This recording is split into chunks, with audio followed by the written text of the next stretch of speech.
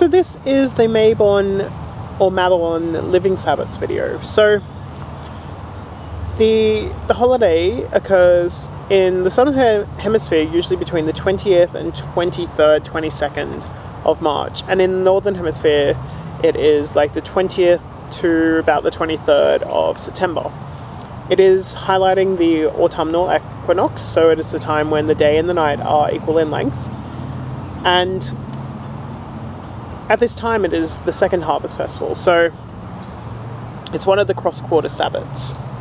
And it is this time when usually things like apples and certain fruits are in season, and I've noticed that in the environment here, it was a time when, yeah, there was definitely large amounts of apples being harvested, and pears, plums were coming in as well, and also like trees and plants. There was some of the trees were dropping their leaves already, or at least changing colours and dropping leaves.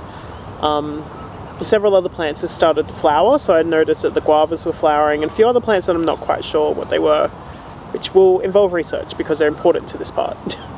And generally in the weather changes, so the nights started getting colder and the mornings were colder, the days were still quite hot,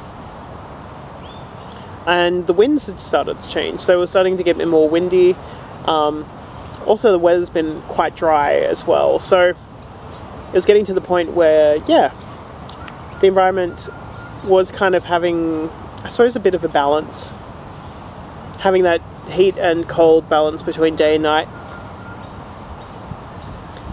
And in the wildwood tradition, it is the time when the crescent crown goddess will, she travels into the underworld, so she adorns the black veil of the weaver, and it is when she enters and surrenders into the mysteries of death that is brought to her by the wolf, her wolf lover, who is in the underworld, and it's that time where she crowns him as the sovereign of the dark.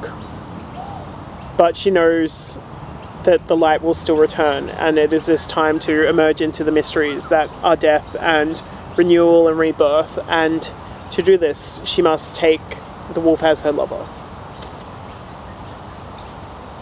For me, I find at this time of year it is kind of about balancing. It is finding where in your life are you currently overextending yourself, and where are you not extending yourself enough, and so where are you lacking and where are you overflowing, because you need to kind of restore a balance so that you're not constantly burning through everything so quickly, but you're also not sputtering and struggling to stay alight. So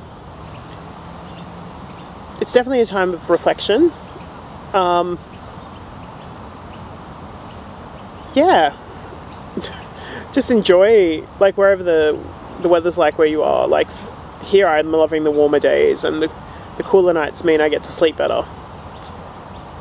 So yeah, making the most of it is good.